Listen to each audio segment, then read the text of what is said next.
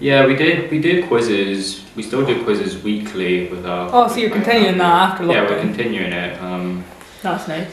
Yeah, I do frequently give my gran and granny a phone as well. My family's quite small, so you know, most of my family actually stays down the road from us, so you know, we're still seeing them, but just from a distance. You know, so I wasn't actually that bad affected with the family side of things, and didn't want to kill them, so that was a plus. Yeah. We would just kind of phone, we'd FaceTime. I'm visiting the farmhouse and my gran and papa stay in the bungalow next door, and we'd kind of try and do a social distance walk with my gran and papa. I don't feel like they've been jeopardised really during lockdown. They've definitely been tested. You know, I've got a girlfriend, and she's on the other side of the island, and her parents are the doctors, so that was tough. You know, I was like properly not allowed to see her before and after lockdown restrictions. That was definitely tough. I don't think they've been jeopardised. Out of everything, I feel like when lockdown was eased and you saw people, you actually got to see how they actually miss you and how you are to them. It wasn't actually quite.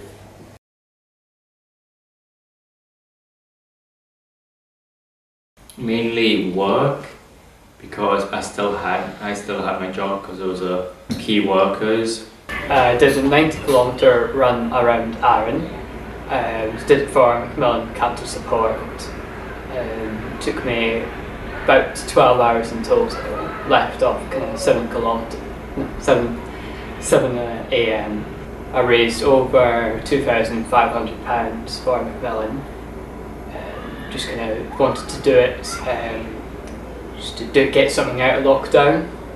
It's kind of the main reason, and to get a bit fitter when we're running as well.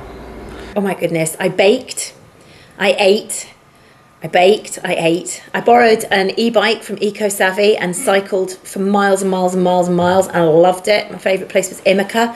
I sat on the beach, I listened to music, I made myself lockdown playlists on Spotify.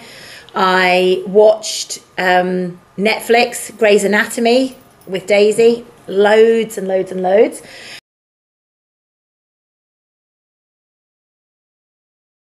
Yeah, I started Sherlock. Oh, the That's BBC good. one? Yeah, with Benedict Cumberbatch. Yeah. The Flash and DC Legends of Tomorrow. I watched, oh yeah, do you know what my favourite programme was it's called The A Word. Have you seen The A Word? Oh my God, the music, the storyline, it's about a wee boy with autism and his whole family, and it is just fantastic. I think it's on iPlayer. Watch it. It is brilliant. 2 series, and it's like 8. I think 8. Absolutely amazing. I think everyone should watch it, especially parents and teachers. It's such a lovely thing. I've ended up over lockdown just reverting back to the same, The Simpsons is on Disney Plus, and my wee boy's getting really into it, so we're just watching the same Simpsons episodes I've seen a million times, which my wife loves. The Office, the American Office, which I'd already seen, sat and rewatched that recently, which is amazing. And I think during lockdown I've watched the full of Rick and Morty, all 4 seasons, twice over, which I'd already seen it like 2 or 3 times.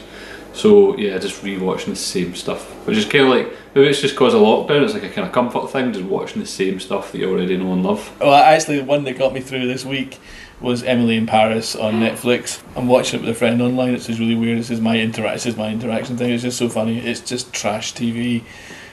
Correct? Yeah, it's trash TV, but it's kind of, it made me not watch the news for a while, because that's what I think I said to you, Louis, the other day in class. I've stopped watching the news because it's just so depressing, especially the American election. But I actually rewatched in preparation for the next series coming out, The Crown on Netflix. So it's all about the royal family, but it's actually quite a good drama, quite saucy as well. I didn't have a lockdown that was television based, because I absolutely made sure I got into a routine where I'd up in the morning as I normally would, set up my laptop and worked my hours. I had my lunch break and I stopped where I normally would, and then it went into just dinner time, household chores and all the rest of it. I watched 250 episodes of The Big Bang Theory, because you can watch that and do things at the same time, and I've found it very difficult to get back to watching anything particularly serious or anything particularly thought-provoking since then. I finished Peaky Blinders. That's an amazing show. The next season's coming out in 2021, early. And yeah, I finished that, got invested in that quite heavily. I got back into the ground chores, so it was ground chores and old Top Gear. I mean, just very stuff I didn't have to concentrate hard on, I could just let it go. Lockdown, I'm afraid, didn't really change for me. I came into work each day. All that changed for me is that my two children also came to work with me every day instead of going to a different primary school or into nursery. They had to come to the hub each day, as I did, and came for some nice tours around the island. So however much I'd like to say that I watched any good TV shows, I'm afraid lockdown has been probably the longest period that I've been at work every single day for now 10 months, right through Easter and the summer. So I am looking very much forward to Christmas when I might see some of these good TV shows.